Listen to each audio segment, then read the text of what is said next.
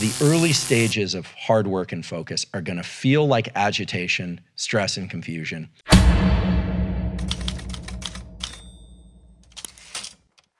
Because that's the norepinephrine and adrenaline system kicking in. None of us would expect to walk into the gym and do our PR lift, or a performer go do something without warming up. The brain also needs to warm up and start to hone in which circuits are going to be active. And it's unreasonable for us to think, oh, I've got an hour, I'm going to plop down and write beautifully for an hour, my best work. We need to accept that there's a period of agitation and stress that accompanies the dropping into these highly concentrated states. Now, in terms of the reward that accompanies the feeling that we're funneling into that groove of being productive in one regime, like for you writing this book, the dopamine system is really important to understand. So we've talked about norepinephrine kind of gets you going. Acetylcholine is the spotlight of attention. The dopamine system is Mother Nature's hardwired ancient system in all animals, including humans, to put us on the right path. Now, a lot of people talk about dopamine as this thing that you get when you publish the book, or when you get the book deal, or when something wonderful happens, like your child's born. And that's true. But dopamine's main role is to be released anytime you achieve a milestone or you think you're on the right path. And when the dopamine system is tethered to a particular pattern of focus, remember duration, path, and outcome. So it's like, okay, you sit down, maybe you don't get much text out, but then the next day you get 800 words of really solid text and you feel good, like I'm into this. What does that dopamine system do? The dopamine system takes the norepinephrine, which is normally rate limiting, like at some point, there's so much norepinephrine that you quit, and we can talk about that. It's actually the substrate for quitting. Dopamine can push that adrenaline back down, and give you more room, more space to do duration, path, and outcome work, highly focused work. And I'm making duration, path, outcome synonymous with highly focused work. Why would this happen? So let's think about an animal. Let's think about a deer that wakes up and is thirsty, and it's wandering out looking for water. That animal needs water. It doesn't know that it needs water. It experiences agitation. The same way that a baby feels agitation when it wants food, but it doesn't know it needs food. It just feels agitation and cries, and the caretaker comes, hopefully. That deer is now foraging for something that it needs. And let's say it smells water, because deer can actually do that, and arrives at a stream and takes a sip of water.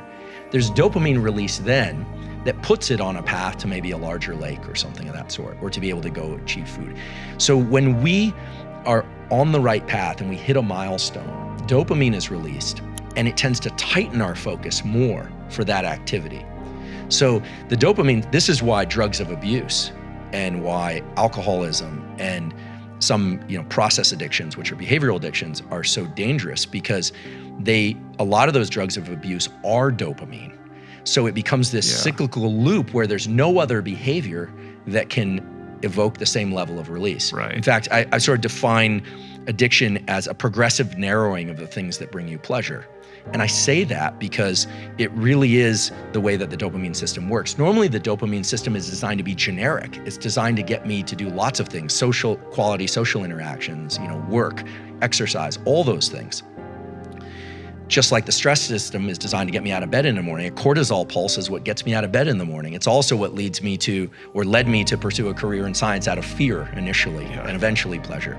So the dopamine system is tethered to those states of focus.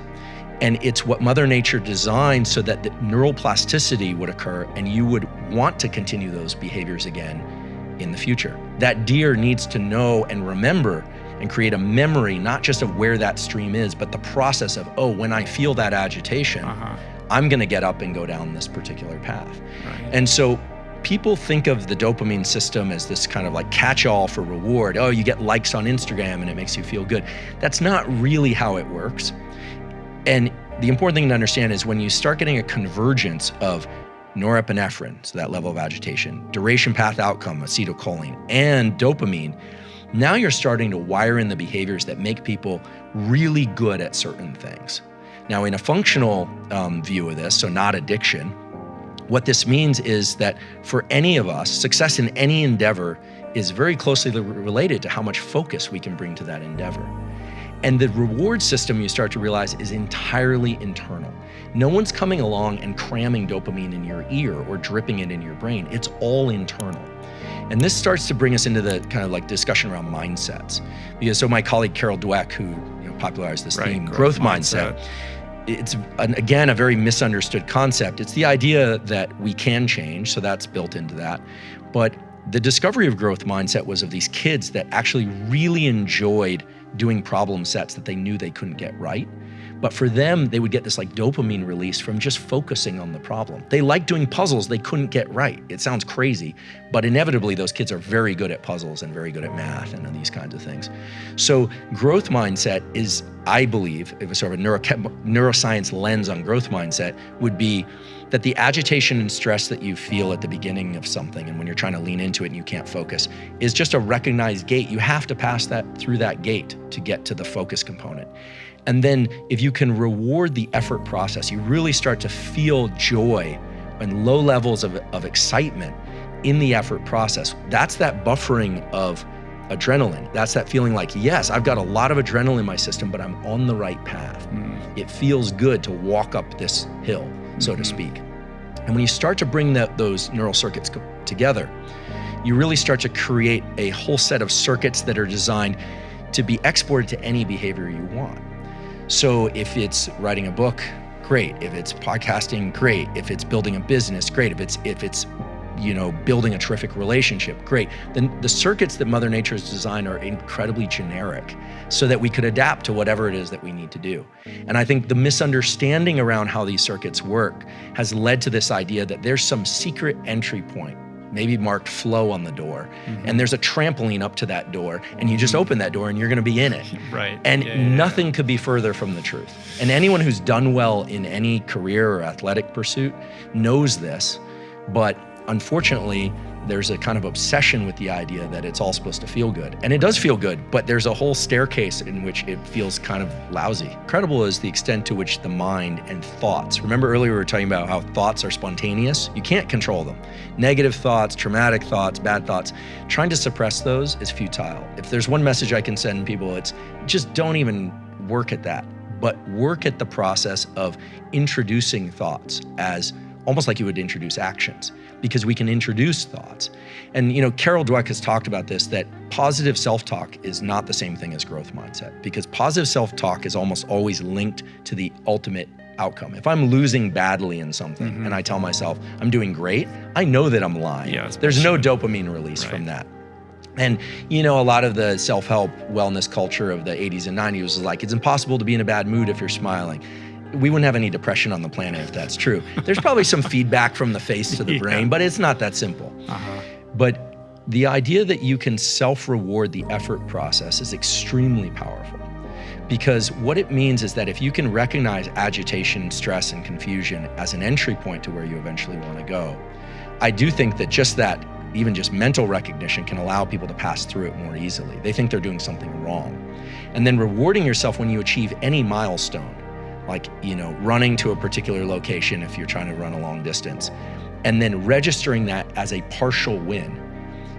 What we know is that the dopamine that's released in response to that suppresses the total amount of adrenaline and gives you more room, more time, more energy to run in the running example. And this is anchored in a real scientific result. So last year there was a paper published that essentially was asking why any human or animal quits at any behavior.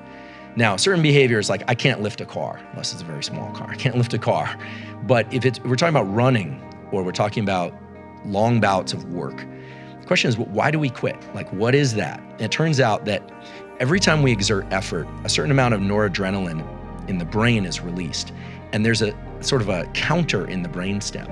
And at some point, enough noradrenaline is released, and it shuts down cognitive control, deliberate control over the motor circuitry, and we quit. That's it. But the thing that can restore those levels, or it can sort of reset those levels lower and give us more gas, more mileage, is dopamine. And it makes perfect sense, because our species had to move against very challenging things in nature and in terms of in culture at every stage of our evolution, including now. 2020 is a good example of this. And when a good example would be, if you're really slogging it out and things are miserable, just think like the worst family vacation, everything's a disaster, or a very hard physical event, and someone cracks a joke, you almost immediately feel a sense of relief. You see this in the team that wins the Super Bowl. Both teams slogged it out. You have to believe they were both at max effort the entire game. Look at the team that wins. They have extra energy. They're jumping all over the place. So it can't be physical energy. It can't be glycogen related. It's not ketone related. It's nothing in the body in that sense. It's dopamine's ability to take that level of norepinephrine and smack it back down. And so we can learn this, right? I mean, I think this is where there's real power, like in your story, or the story that I'm familiar with from your book, like the ability to push through those pain points is something that we really can export to other aspects of life, because it's the same neurochemicals that are involved. So when you get to a particular location, or maybe I recall, a portion where you're feeling lousy, you're injured or you feel like you're hurt, and you can reframe it mentally and think, I'm actually still on the ladder. I'm still holding on to a rung. I know at least that much. I'm still breathing. I know that much. And the lift that we get is not some psychological pump up. It's a neurochemical thing. It's dopamine suppressing norepinephrine and saying, you're on the right path. You can keep going. It's a permission to keep going. And we grant that permission to ourselves. No one grants that permission to us. I think one of the other kind of misconceptions that we want to dissolve is this idea that external rewards can actually propel us down long paths of success and high performance. They can't. No, that's internal a sustainable fuel source. Yeah. I have a friend from the SEAL teams, and somebody asked us recently, we were given a talk, and somebody said, how can I make sure that I continue to self-reward and I'm not driven by these external rewards? How can I continue to have that drive? And his answer was very good. He said, give away all the external rewards.